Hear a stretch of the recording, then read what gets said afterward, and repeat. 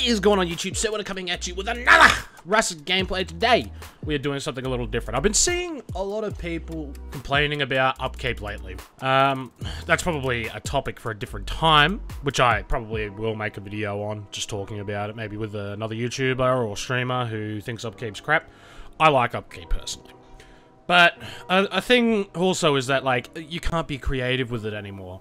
I mean, I think I've seen some of the most creative base designs yet since upkeep, because it forces you to do some creative things like building smaller bases that are extremely hard to raid. So I've come up with this base the other day, and I don't normally like sharing my base designs. I mean, you could probably get them from my videos, but you know, still, because I find that anytime a YouTuber uploads a base design on YouTube, you just see that fucking base everywhere. So this base is manageable for a solo and easy for a duo, and at a minimum it's a 16 rocket raid. You can build it from a starter. I'd recommend doing that with a duo though, but if you're a solo, I also recommend starting from a 2x2. I think from memory this base is it's under 5,000 metal frag upkeep, and that's it once it's completed, which is super easy. That's like 20 minutes of farming. Wood might be a bit of an issue, like if you don't like farming wood, but if you live near outposts,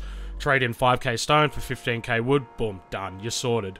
But alright, let's start off with this base design then, I guess. So you're gonna start off with a triangle, square, square, and then you're gonna connect a triangle to that triangle and put another square here and here. So that's how it starts off. Now you're gonna raise this triangle here. You're gonna put another triangle there. You're gonna put a square there, triangle there, triangle there. You put a triangle there, square there, triangle there, and then you're gonna come down here and put a triangle down there. So that's what it looks like to begin with. Now we're just gonna put a half wall here, and then a whole wall there. Just all the way around. Do these ones like so. Bing, bada boom. Sorry, you want a half wall. So you want a half wall on this one. Then a whole wall here. Boom, done. So we're gonna put our doorway here, doorway there, wall there. Put a ceiling on that. Wall there. Half wall. Half wall. Wall, wall. So this is the inside of your base right now. What we're going to do, so we're going to put a half wall here, here, and here. I'm going to grab some shelves. Now what you want to do is just stand on this. You're going to put a shelf on top of this shelf. Can be a little tricky to get sometimes. Like that. And do the same over here. Excellent. Look at that. Double-decker shelves. That's pretty cool. Okay, so we're going to put a triangle there. Now, I'm going to change this to twig because you don't really want this upgraded. So this is how I put my shelves on. Put that there. Jump up here. And I'll just put a twig there. Did I say shelves? I meant boxes. This is how we put our boxes on. We've got our boxes. What we'll do is we'll just stand on this. You want to start off with the top two, because I'll show you why in a minute. Alright, top two are on. Let's get rid of this. Excellent. We'll put our roof on.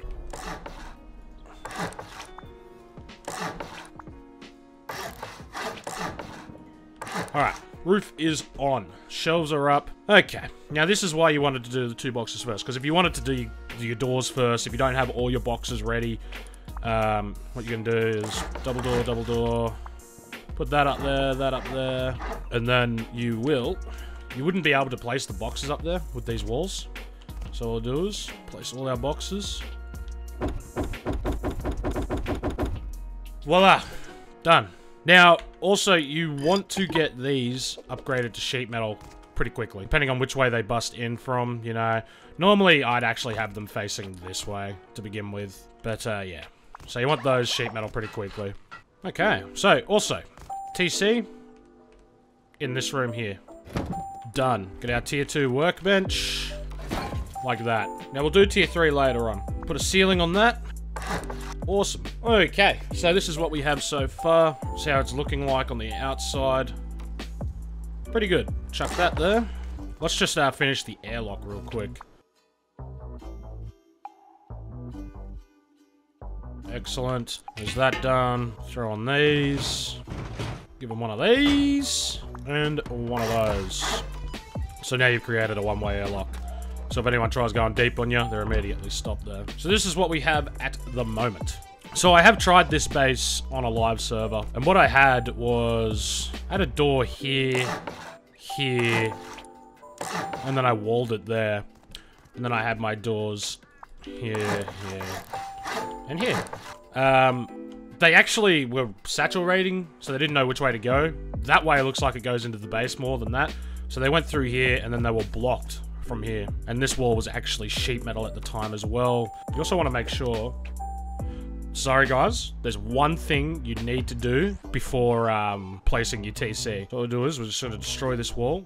We need to destroy this TC, right? I should have mentioned this at the start. I forgot all about it personally. We'll put that there. You'll want to upgrade this foundation to sheet metal. So you can just do it from the inside here so you know which one it is. Upgrade that to sheet metal. Otherwise, you're going to be blocked. All right, let's put our TC back down. Excellent. So yeah, you can have this airlock here, like these doorways going to... I think I had a sleeping bag in here. And a small box with a double barrel and some buckshot in there. So, like, if they're going through this way, I might be able to spawn in here, come around, and bang, bang, bang. But, you know, you also don't have to do that. I mean, it's 8 satchels to get to this part, and then, like, 8 rockets once that's fully sheet metaled. So, what I would do is... I'd just upgrade it. And then, put a wall there, upgrade, wall there. So that's that. So now we're into this part of the base. I'm gonna grab our furnaces, and you want to start from this corner here. I'll tell you why shortly. So you can't fit any more furnaces in there. But I had a, I think I had a barbecue in there and a campfire. There we go, barbecue, campfire. Okay, so you got that there. Let's put our garage doors down. So there'll be garage doors there. One here. Also want to do that. Garage door here as well. And you can sheet metal this off now if you wanted, but if you don't have the resources, you can just also put another ceiling there. Okay, so this is what we are at so far. How much has that cost us? 16.4k stone, 3.2k wood, and 1700 metal frags. Not bad so far. What's next? We're gonna put our garage doors on. So... with this room here, if you really wanted, you could do this. You could do the whole the window thing. I don't really like doing it. You do that. But for me, personally, I might just put a garage door there. Okay, excellent. Next up, let's have this shelf. We'll come up here. Actually, we probably want to... I think we want to place the bed first. So let's do that. Just put some half walls there for now. Make sure they're twig, of course. Alright, we have a shelf. Grab our boxes. We're going to put the top one close as we can to the wall. And this one further back. So, what we're going to do is we're going to put this... Okay, we're not. We're blocked. So this... I think it was that. Alright, fuck it. We'll do it again. Alright, so we got the shelf, the box again. Turn it around as well, so that bar right there at the top is facing you. Push that to there. And yeah, put some code locks on those boxes. Easy. Alright, now name this bed shooting floor. So how this works is, so you're getting online rated. Whoever, if you're playing as a duo, one person can only be up here. You might be able to fit 2 bags up here. I don't know, but it'll get too cramped anyway. So one person, put a bed up here, these, whatever. Fucking hell. And then you can spawn up here and, you know, get your kit out of this box. So you'll be down there, you can actually get that box from down there, put some kits in, spawn up here, put them down there, whatever. So this is your shooting floor. It's got pretty good visibility. Stand up, see down and stuff.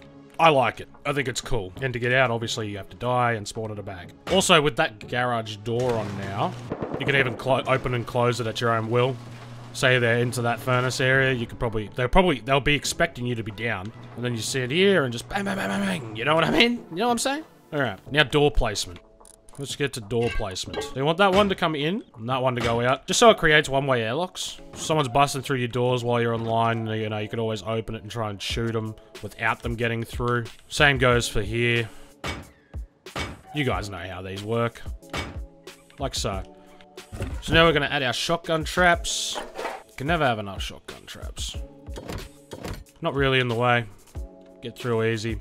This one will go here. Now, the thing I was talking about earlier, why I explained why the furnaces had to be like that, because it's harder to see the shotgun trap from here. I mean, you can still see it if you know what you're looking for, but if the furnaces start from this side, you can actually slip down the gap, and I think you might be able to drain it, but if not, I don't think it's going to shoot you, or it's not going to kill you anyway, and you'll be able to see it. You want to really surprise people with this. And a way to conceal this, I just put 2 boxes like that. So, you know, you're coming in, you see, oh, 2 boxes. You're not really crouching or anything. And then, BAM! If you want, you can have, like, shotgun traps at the front here and all of that. I recommend having at least one here. Yeah, just there. Easy. Alright, this is the base. So far on the outside, still looks the same. Alright, what we're going to do is we're going to add the honeycomb in all the right places. So, honeycombing. I'd even recommend having some honeycombing around here. Because they could just bust in. Because they could just bust in and like here and, you know, they're into your airlock then. Like into your furnace room. So what we want to do is we want to turn this into a 16 rocket raid. So what these do, really, it really just cuts them off for rocket raiding. So, say they bust through the wall here. Let's just finish the honeycombing real quick. Alright. So let's just say they bust through the wall here. They're going boom, boom, boom, boom. They're not going to be able to take out these walls here. They'll have to decide whether they want to go top or bottom, just because of these being here. So you want to put these in. You're going to have to upgrade these two. And all of these, really, if you, like, yeah, you're going to have to upgrade all of these. Not necessarily the foundations, because you can get them from the outside. But all of it to sheet metal, but yeah. I've got a little plug-in that's going to allow me to just upgrade it all in one go. Done. That's that honeycombing done on the outside. Now the honeycombing on the roof. And I want to put it here. And I'd say to about there. You also want it up here.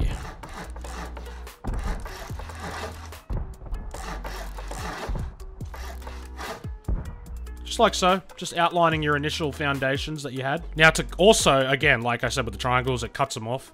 You're going to want to put low walls all through this. You're going to need the metal frags to begin with, because you want to seal this in pretty ASAP. So you definitely need to metal frag these inside half walls. Same goes for over here.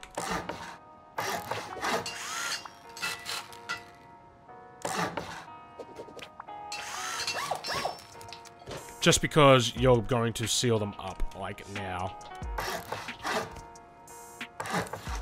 You're probably also going to want enough to do these roofs as well, the ceilings. Which isn't that much, really.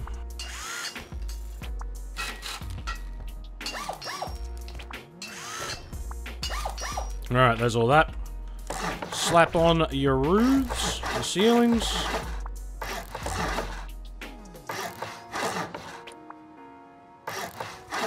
Okay, excellent. Now that's what your base should look like with the honeycombing done. That's your base done, really. All you have to do is just get metal frags and upgrade it now. So what we're going to do is we're going to upgrade all this. Alright.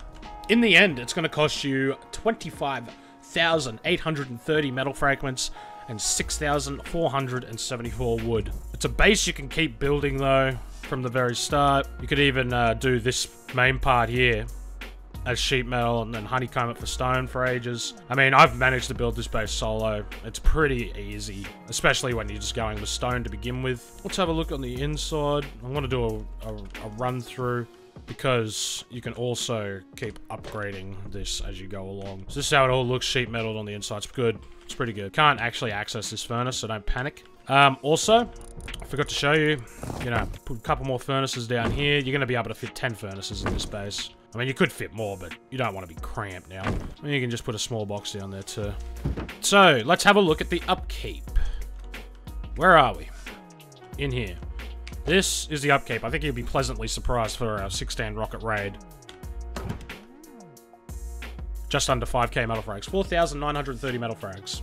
You can farm up that metal ore in like 20 minutes. That's why I think this is a solo player base or a duo. That's all the upkeep is. You know, if you want to sheet metal anything, if you want to armor anything, go ahead. I mean, if you can get armored doors, that's a bonus. It's going to cost you high qual. Now, I'd recommend only adding to this base with stone. You don't really... Like, metal frags just take a while to cook up and stuff. Stone is easy as fuck to get these days. So let's just speed this up real quick.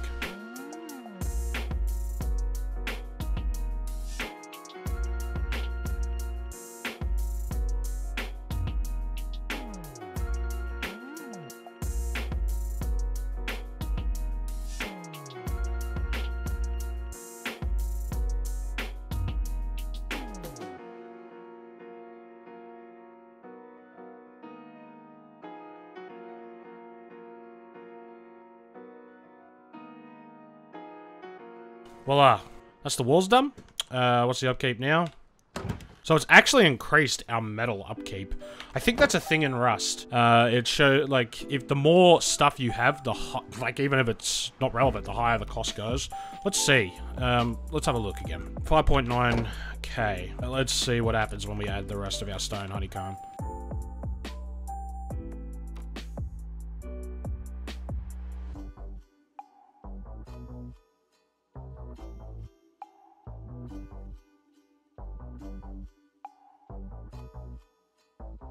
And that's how the base looks now. Yeah, definitely increased my metal upkeep. So, the bigger your bases are, this is a good lesson for the people who also complain about upkeep. The bigger your bases are, the more it actually costs, even if you're not using heaps of that resource. So that's when it starts getting into the duo region, I think, with all that stone honeycomb. Very manageable. The cheapest way to raid now is if they have sheet metal doors. So it'll be 1, 2, 3, 4, 5, 6, 7 sheet metal doors. And then, let's just say they have rockets now. 1, 2, we'll put those together because rocket splash damage. And then 3. 3 garage doors, so that's 9 rockets. What's 7 times 4? 28. 28 satchels, 9 rockets to raid this. Or 7 rockets plus 9 is 15 rockets plus all the explosive bullets for the doors as well. So it's a 16 rocket raid through the doors pretty much. Let's just say it's going to cost about 16 rockets worth of GP. So that's the situation for the doors. I'd probably even add some stone honeycomb here too, guys. Just saying. It looks like a weak spot, even though it's not really. So upkeep now is, yeah. Alright, that's duo region. I also forgot to tell you guys where to place your sleeping bags. I just fill these airlocks up with them. Just like so. And I forgot to also tell you where the tier 3 goes. So sleeping bag there, there. Alright, tier 3 goes in here. Smack bang right in front of the tier 2. Don't need that tier 2 no more. Can still reach TC, easy. Let's show you a little trick here. Put the box underneath. Excellent. Rotate this son of a bitch. Alright, now we got another box underneath. Rotate again. There you go. 2 boxes in there. Tier 3. Even fit a sleeping bag in there. I've also just added 2 shotgun traps up here as well. It's a nice spot for them, but they're pretty easy to see if you get past this one. You probably drain them from here too, but, you know, they're there. You never know.